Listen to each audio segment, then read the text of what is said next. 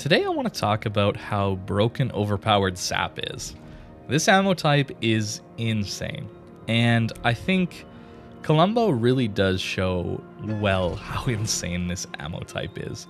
A ship with some of the worst dispersion and worst range at tier 10, as far as battleships are concerned, is among the best in my opinion, simply because of this ammo type. It does everything well, and to me it seems like Wargaming could have done a little better job of introducing it in a way that didn't just break the game. If we're talking about conceptually, what does an ammo type do? Armor piercing is high alpha, but high risk, and it requires you to use it sparingly and when it makes sense. It won't be good all the time, it's only good in a very specific, narrow set of circumstances. High explosive, on the other hand, is the exact opposite. Low alpha damage, but consistent damage output. At any angle, at any range, you're just going to get damage.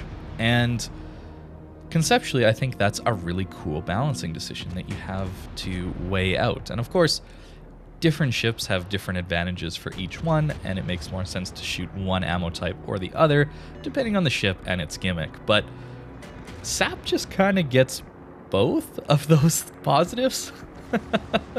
You get the high alpha damage out of the AP, but then you also get the consistency of HE at the same time. It seems a little bit overpowered. And so much so that you can give the worst dispersion and worst range to a battleship at tier 10, and it's still going to perform extremely well just because of this ammo type.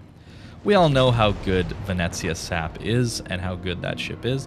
Of course, it doesn't struggle with dispersion like the Colombo does, but even the Colombo, with its seemingly poor dispersion, gets some massive salvos when it really shouldn't, right? We're thinking of a ship like the Petropavlos there that we hit for 15k at the beginning of the match there. He's bow in at long range. That's theoretically the worst possible target to go after, considering how small and skinny that ship is and how difficult that ship is to damage traditionally. But we still got a third of his HP pool gone instantly. And yes, we did get lucky with dispersion there, obviously. It really just goes to show how broken Colombo would have been if it had normal battleship dispersion. Let's say even Kerr-first levels of dispersion. It would have been insane. So to me, it seems like this ammo type is really what's carrying this ship. And I wish that it was a little different. I wish Wargaming had done a better job implementing it so that it didn't feel so unfair to fight against. And what do I mean by that? Well, armor piercing is going to take a big chunk out of you when you're broadside, and traditionally that means you've made a mistake or you've been caught out. And as frustrating as that can be, it does make sense. And in your head you go, okay, I made a mistake, I messed up, and I got hit for it. Fair enough. But when you're angling properly, this SAP is still going to do that alpha damage to you, right? Where HE is something that is just a constant pressure that you have to consider, right? If I push bow in a battleship, I have to consider that the HE pressure over time is slowly going to kill me. But this SAP pressure, if you push bow in like this Petro's doing, it's going to kill you very quickly and with high alpha damage. Of course, this is, at these closer ranges, a little easier since we overmatch 25 millimeters. Just like armor piercing, whatever the caliber of your gun is, you divide it by 14.3, I believe is the calculation, and you get your overmatch value. So for 381 millimeter guns, you overmatch 25, you don't overmatch 27. That's really all you need to know, at least at tier 10.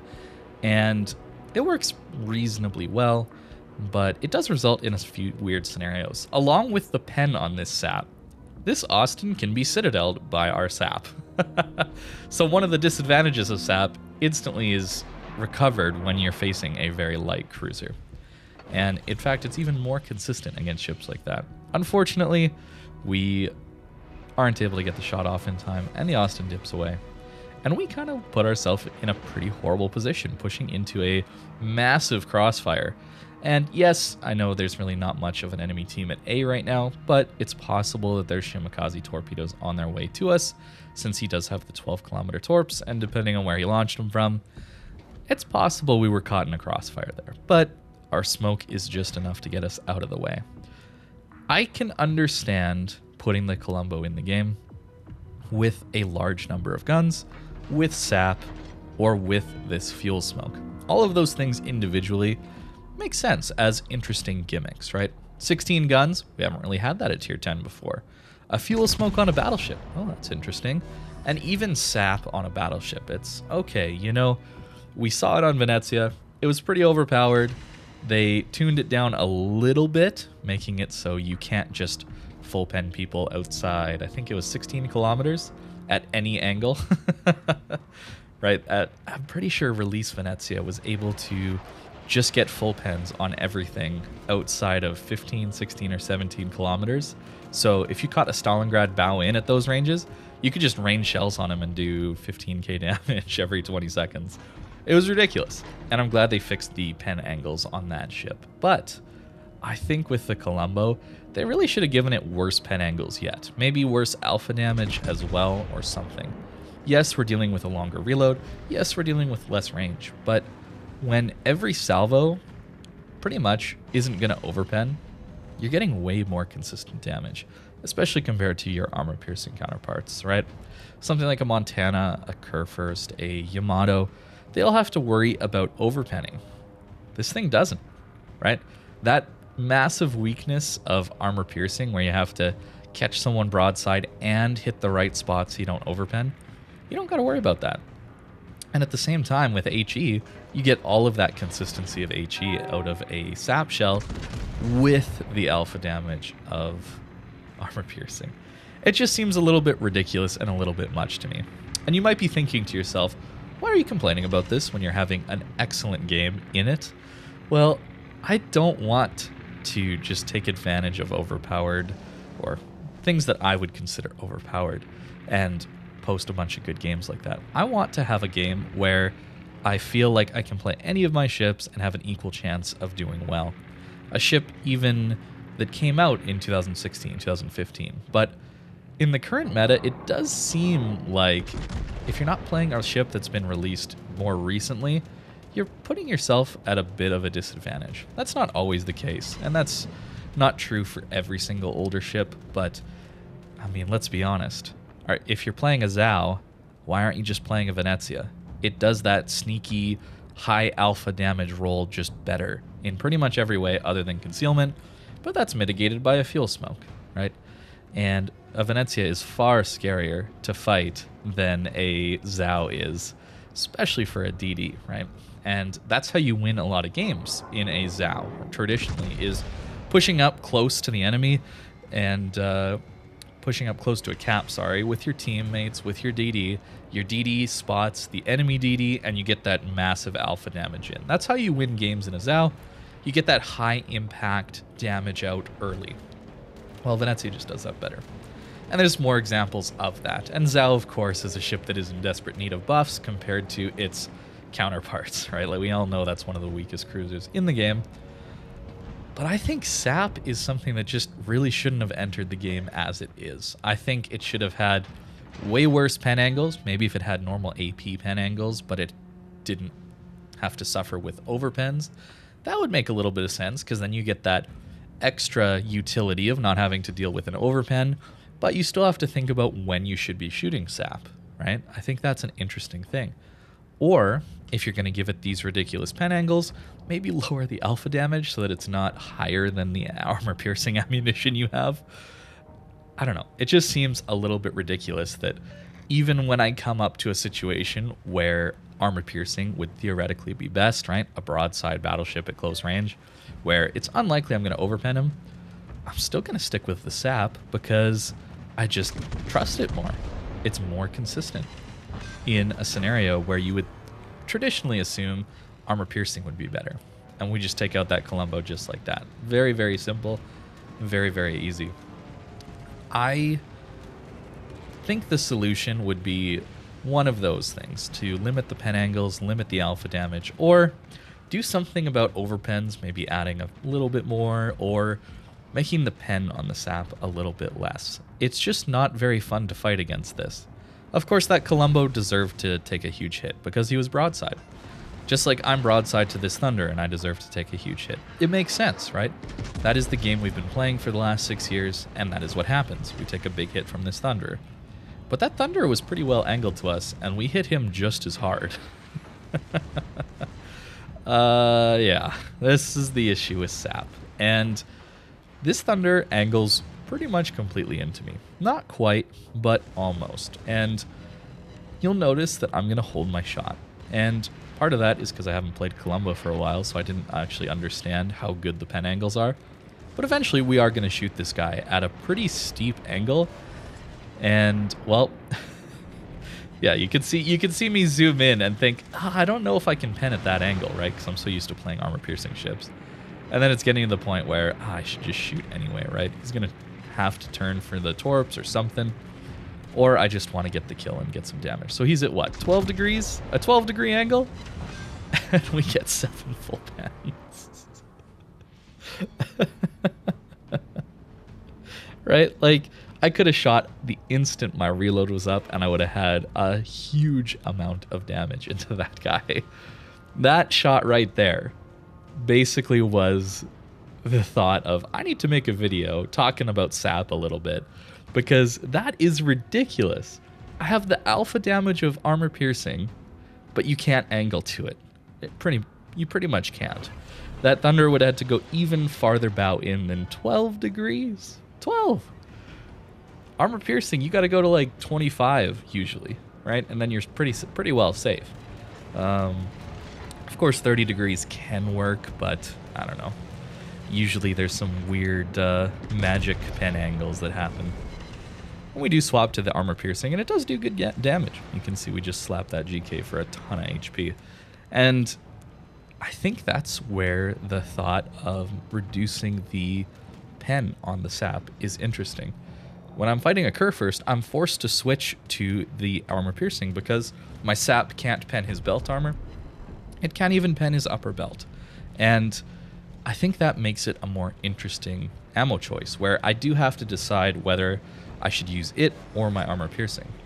This Shikishima, I mean, let's be honest, you pen it with SAP pretty much everywhere outside of his Citadel armor.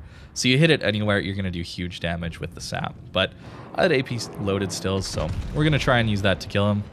I end up hitting the island. I should really have trees turned off if I wanted to maximize my damage output and know where I can and cannot aim. But I think the game looks terrible when these islands are bare, so I'm trying to cover them up as much as possible. But again, the armor piercing into the back of this Kurfürst, we do a massive amount of damage. So the AP is not even bad on this ship, but that SAP is just so unbelievably consistent that you just kind of almost forced to use it all the time. Forced is a bad word, but you just choose to use it all the time because it's just so much better. A weird feature of the Colombo is that we just got, I think, 30K'd into our stern somehow. Yeah, and we're going to die here. No questions about that. But 250K game with 3 kills, that's a pretty solid result, especially with the brawl at the end there with some Kurfürsts. That was a really fun game for me to play, but I can't help but think that some of the people that I shot with SAP might have felt a little bit different. Not really being able to angle into it at all and having that kind of alpha damage, that might not be the most enjoyable experience to fight against. So that was the match. I had fun. I really did. But I wish that they would do something to make the game a little bit more balanced, a little bit more friendly for people to play. And that applies to everything. And that doesn't apply to SAP only. It applies to aircraft carriers, it applies to subs, it applies to HE, it applies to AP. I wish this game was more intuitive for people to learn and get better at. I just think that as you go up the tiers, if things are consistent, right, you know that going broadside gets punished, you know that going bow in, you're tankier, but you're more susceptible to that damage over time of HE, I think you just learn better. When the feedback is consistent, it's easier to learn and get better at something. I just think that as you play this game and the more ships that are added, the feedback gets less consistent and it's more difficult to learn how to play this game. This is the build that I'm running. I think with Sansonetti, you do want to run it on whichever Italian ship you play the most, whether it's a battleship or a cruiser, because the gun feeder is just so useful on this ship. Vigilance is a great new tier 2 skill, and since the Colombo does not get hydro, I think it's really, really useful for pushing in. It also buffs your torp protection, which is nice. I am, as you can see, running this hybrid secondary build. I don't think it's that good, especially since these 90mm secondaries, they actually don't pen anything, but they're there for fires. I do think that if you ran full concealment instead of the manual aiming for secondaries, you'd do better. But I'm looking to have fun, and secondaries are just fun for me. So that's why I'm running them, but you could definitely make an argument that instead of the aiming, you get the better reload when you're within secondary range. But I think just the standard boring fire prevention, concealment, and emergency repair expert, I think that's the standard build. And then you would take adrenaline rush and maybe basic survivability. I'm still messing around with these heal builds. I do like them a lot, but still not sure if it's better than the standard build. And as far as equipment is concerned, I'm running range mod. I don't think there's much shame left in that, considering the way Wargaming's balanced the game to be a very campy passive meta, and subs are just going to continue that. So range mod everything in the future is what it seems like we're going to. Concealment, pretty standard upgrade. Steering gears, I think you guys know by now that I enjoy having these 360 turrets and being able to swap back and forth, and steering gears allows me to do that more and just dodge more shells, torpedoes, all that stuff easier. Aiming systems mod, I think you do want to buff the dispersion on this ship of all ships, right? So that is the build, and that is the ship. Hope you guys enjoyed, and let me know what you think about SAP, and if you think there are ways they could balance it, or if they should just take it out of the game entirely, or maybe you think it's fine. Let me know. Thank you for watching, and I hope you have a great day.